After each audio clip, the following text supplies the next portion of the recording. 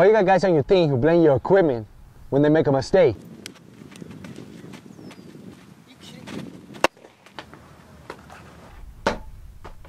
It's not the glove fault.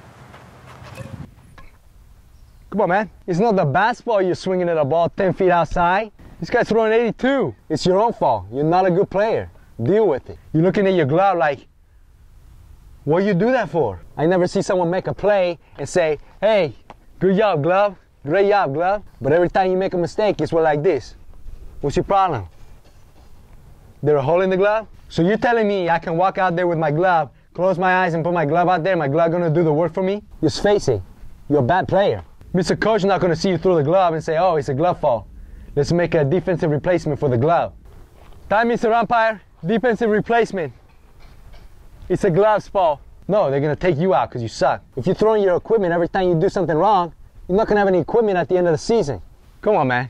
Stop blaming the equipment. Just take the blame. Be a big man. Don't be a 7-year-old.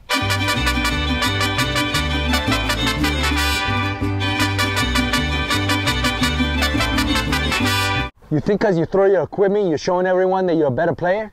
Come on, man. You're just drawing attention to yourself. How about you draw good attention to yourself by hitting a bomb and popping the chain?